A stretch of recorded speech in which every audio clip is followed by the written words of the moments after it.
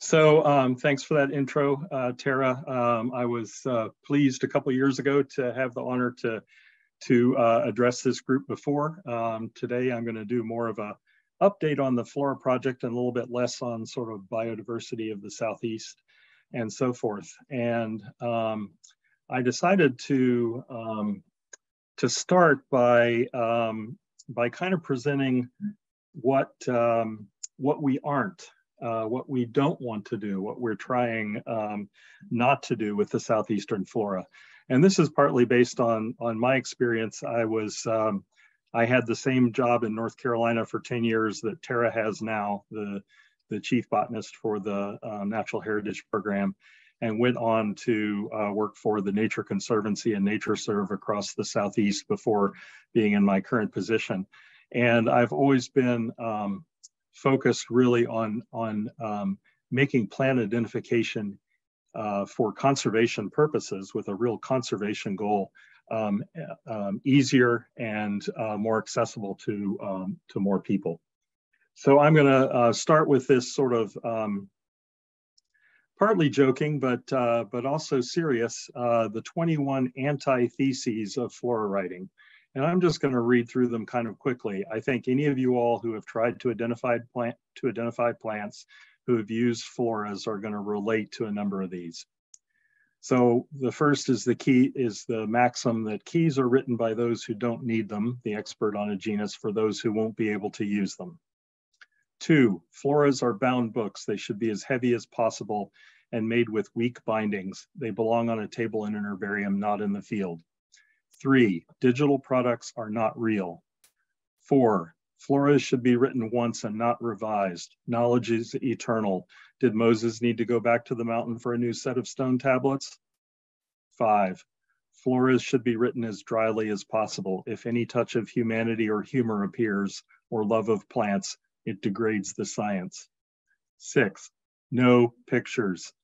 There's nothing worth showing that can't be described in a minimum of 30 highly technical words. 7, keep habitat descriptions as general and vague as possible. Woods, roadsides, that way you won't ever be wrong. 8, make sure to use Latinate words that show you are a well-trained botanist. If a sepal is dark, call it fuscus. If it's grooved, call it follicular or canaliculate. 9, glossaries of technical terms should have no pictures. Make definitions technical and circular by reference. Follicular equals characterized by having a follicula. 10, if two genera look superficially similar and are often mistaken for one another, make sure they are keyed far apart from one another.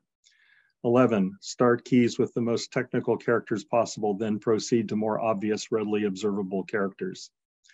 12, in keys, never use vegetative characters that are apparent throughout the growing season, when you can and should rely on features of the ephemeral flowers or of the fruits that never set.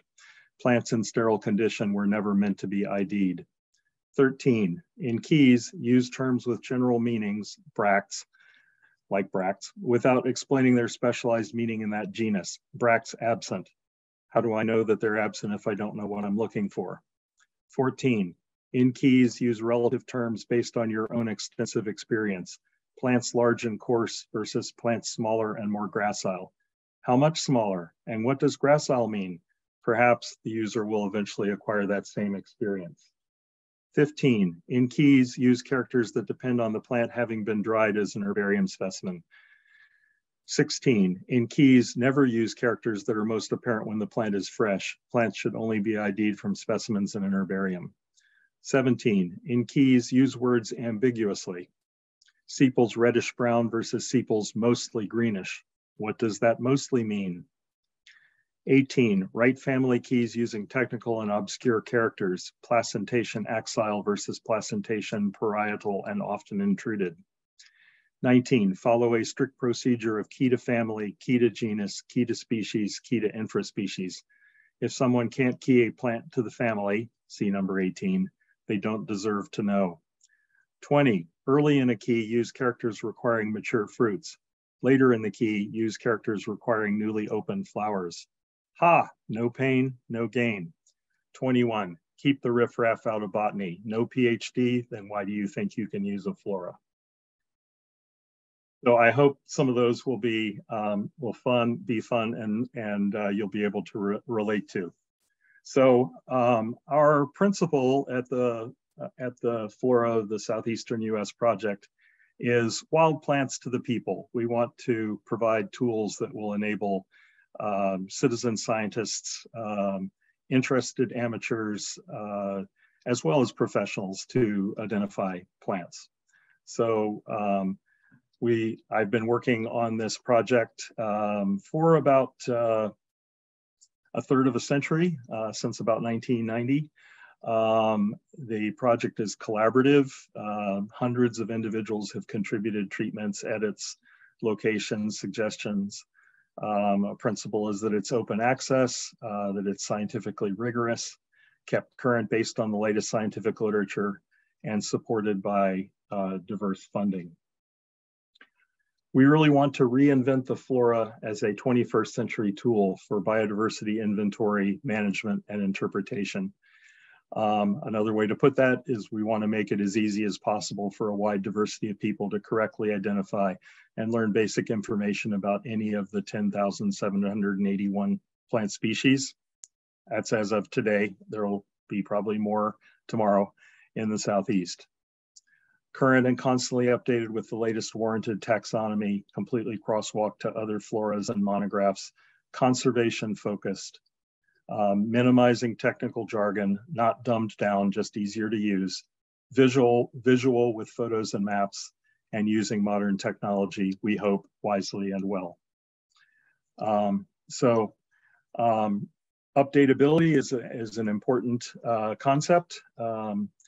And providing information useful to the biodiversitarian. The keys should be based as much as possible on vegetative features. When you're out there to survey for a rare plant, you can't always afford to be there in the second week of June when it's in optimal condition for identification using traditional keys. So we're trying to develop a diversity of ways to identify plants. We're developing a traits database that will be useful in a variety of ways and also powers the multiple access keys. We're presenting in our products things like the G ranks and S ranks, wetland status, coefficients of conservatism, invasiveness status, heliophily ratings, those kinds of information that are useful for the land manager and conservationist. We're working on an ability to create species lists directly out of app versions of the flora, which I'll talk about. Dichotomous keys, this gets to the more positive side of what I presented at the beginning. So we are defiant against the idea that keys are written by experts and in ways that don't make them easy to use by others.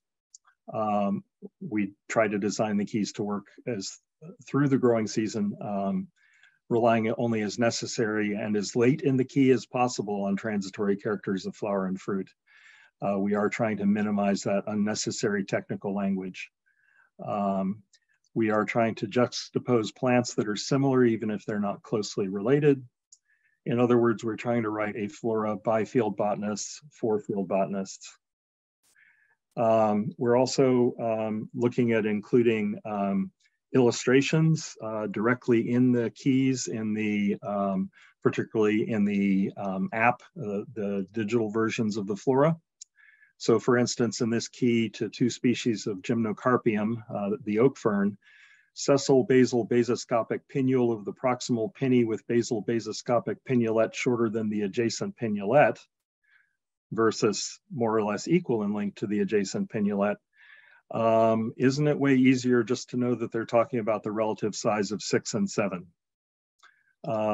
It takes what is almost impossible to understand but for anyone and makes it functional and workable. How many times I used to want to have a key that separated Solomon seal and Solomon's plume and bellworts and mandarins and twisted stalk all from one another. They're in different families. So in traditional key writing, they end up far apart from one another, separated by technical characters requiring flowers or fruits.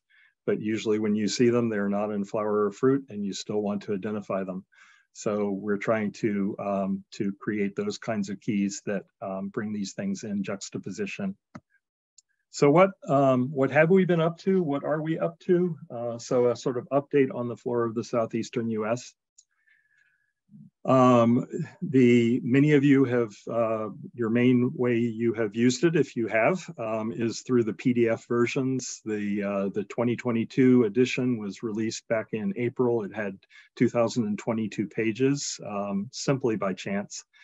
The 2023 edition we'll be releasing in April. It will have more than 2,023 pages.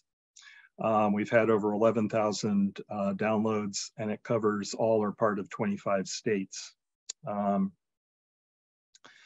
We have been able to work on this through a variety of funders and collaborators. Our primary funding comes from an anonymous conservation philanthropist to whom we are deeply grateful. And he basically appreciated the idea of making biodiversity information more widely available across the region to provide a foundation for conservation action. But we have collaborations with NatureServe and the Natural Heritage Programs. We have quite a few funding relationships with various National Park Service offices. We have a significant project with the Mount Cuba Center, the Southeastern Grasslands Initiative, the Flora of Virginia Foundation, a variety of state governments, particularly through their natural heritage programs, USDA Plants, Flora of North America, and iNaturalist. So we do this with a lot of help. We're able to develop a lot of collaborative projects because of the way the project is structured, which I will now go into. So we've been able to hire a team of people working on this project. And 4 of the key people I show here on the upper left: Chris Ludwig, formerly botanist for the Virginia Natural Heritage Program, and my co-author of the Flora of Virginia. In the upper right is Katie Gibson of High Country Apps in Bozeman, Montana, probably the world's greatest developer of plant identification apps. We have a major contract with her working on these projects. In the center, lower center, is Michael Lee, a database scientist who helps us make all this work and understands botany as well as databases and also people, a key person in the team. And on the lower right is Scott Ward, who we hired away from the Archbold Biological Station in Florida, who's developing a lot of the botanical information. And then, of course, in the bottom left, we can't ignore the plants. That's 1, 2, 3, 4, 5, 6, 7, 8 species of Rhynchospora, all side by side. So we're able to create the products that I'll be summarizing briefly through managing the flora as a database. And I expect you to fully absorb that slide. This enables us to create flexifloras and florulets and florulas for any area or any taxonomic group. We can do things like excluding waifs or graying them out because they're unlikely to be encountered. We can put maps in or out, pictures or line drawings in or out, custom information for a particular area like a park unit or a state, as well as some of those other pieces of information. So the current way, the way we've mainly delivered the flora in the past is as PDFs. There are 27 different PDFs that are available for download by state, by the full region, by subregions, et cetera.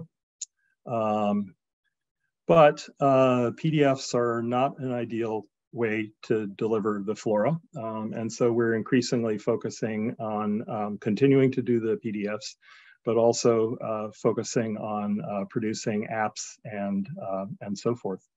One of those, which is sort of in beta development and currently rapidly changing, is the Flora of the Southeast web app. And anywhere you have internet connection, you can use this.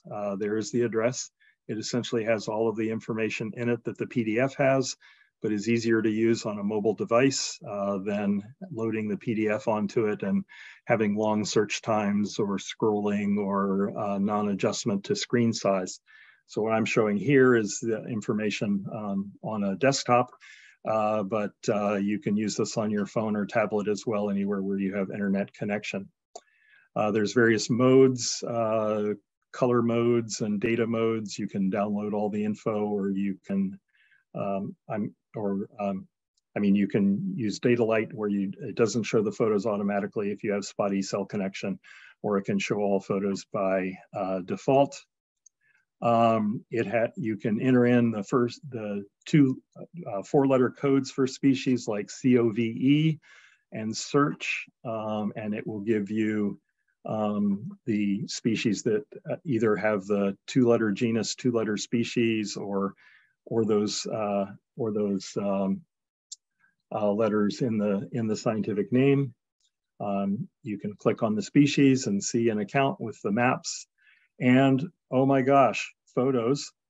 So we're accumulating we have about 150,000 photos for the Southeast that we're curating, accumulating, curating, tagging, etc. The keys are there. Everything is hyperlinked and so forth. So I think this will be popular with a lot of folks who have been using the PDF somewhat cumbrously on mobile devices. We are also, though, developing the new FloraQuest app, and this will replace the old FloraQuest app. It'll be available on iOS and Android devices.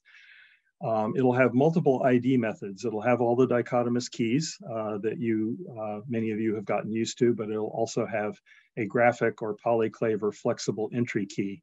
We're looking at interlinking this with iNaturalist, so it'll also have AI as a means of IDing plants as well. One of the really cool things that I'll show you is that once you use the polyclave and get down to a set of species, you can jump to a custom dichotomous key of the remaining species that is created on the fly by the app. And there will be photos and so forth. So the graphic key, the basic idea here is that you can enter easily observable information about a plant and let the computer do the sorting. You're not directed through a dichotomous key where you may hit a block where you don't have the information needed. So if you enter from a menu that you're in an unglaciated montane Pennsylvania, the plant is growing in a wet place, it's a broadleaf woody plant and a shrub rather than a tree, the leaves are opposite and compound, you've gone from over 10,000 possibilities to just 2, then you can look at images of those 2. We have to develop a gigantic traits database in order to power this, which we're doing. So I'm going to show you a few screenshots of what this looks like. Here's some of the opening screen with general information and help information and so forth, like the diagram of flower basics, a diagram of leaf shapes and definitions, and a map of the region. The first of the apps that we're going to release will cover this region, including Kentucky, the sort of what we call the northeast of the Southeast, the area from Pennsylvania, Virginia and Kentucky northwards. When you have the app installed, you can select the area that the keys will be generated for. So that could be Kentucky, or if you always botanize in Kentucky and Tennessee, you could set it to both of those 2 states. You also have a choice as to whether to download additional images if you have space on your device. Or you can set it more finely over here on the right, just to the interior low plateau of Kentucky or the coastal plain of Illinois. The graphic key works this way. You begin, you're directed to a menu which which allows you to choose what general group of plants that you're in. So I've selected ferns and then true ferns, not fern allies. And that leads you to a screen where you can choose additional information. You can choose to use your location.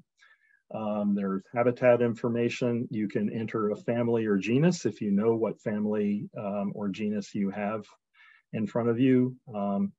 And then there are characteristics of the plant that are relatively simple to observe. So what I've done here is gone from 60 ferns and entered that the fertile frond is very different from the sterile frond, and the dissection of the blade is pinnatifid, and that takes us to 2 species. If I click the show button, I get this page, which shows Lawrenceria areolata or Woodwardia areolata and Onoclea sensibilis. Both are common, and it sorts the species by their commonness in the area and gives you the more common species to the top.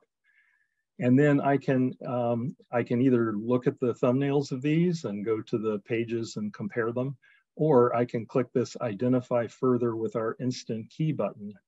And what that does is jumps me to a key which juxtaposes Onoclea sensibilis and Lawrenceria areolata and gives you the features that will enable you to distinguish between those 2 species. There's a ruler on the app, which is adjusted to whatever your device is. We'll click up a centimeter ruler if you need to measure something. And then you can go to the species account and see photographs and all the information in the flora, as well as a breadcrumb trail showing you how you got there, what you clicked to get there, and the range map for the species. So that's the app will be released. The FloraQuest app will be released covering Kentucky in May. And then we will proceed through 4 more apps covering the rest of the Southeast region. So that's, I am out of time. I put up some addresses and so forth for you. Email me if you have thoughts or ideas. The web app is at that web address. Florida PDF downloads are at that web address. And I'd also encourage the Facebook page at which I post fun pictures about plants and also updates on the progress on the flora. So if there's time for any questions, I'll be glad to take them, but thank you for your interest and attention.